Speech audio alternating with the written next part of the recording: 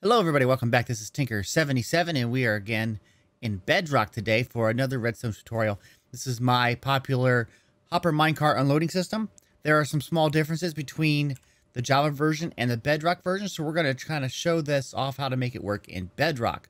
Okay, so the basics of it, if you recall, you have your chest and a hopper going into that, and normally you have a line coming down from there, so we're going to put a regular rail on top of this here and a rail down there. And then we'll go maybe 8 or so. Doesn't really matter as long as it's powered and it stops. And let's put that right there. Okay, that's our bouncing block that it bounces off of. And we'll power that with a redstone torch. So you can see this is the system that normally works here. Now in Java, you would put a powered rail on this and do the whole circuit where you have a comparator that would be kind of like right here. Let's see right there. And it does the whole circuit. But we're not going to do that. We're going to instead put a block down, okay? And we're going to put a powered rail on top of it.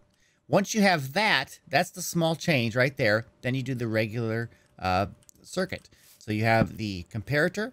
Then you have that going into a block with a redstone torch, a block on top, a repeater going out of this block into the block that you're going to place right here. Okay? And you can see that's lit up.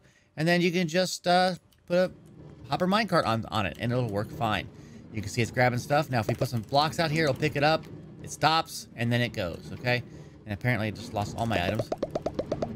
Doesn't matter what the items are. It'll grab those. It'll wait. And then as soon as it gets done, a second there, and there it goes again. So there you go, guys.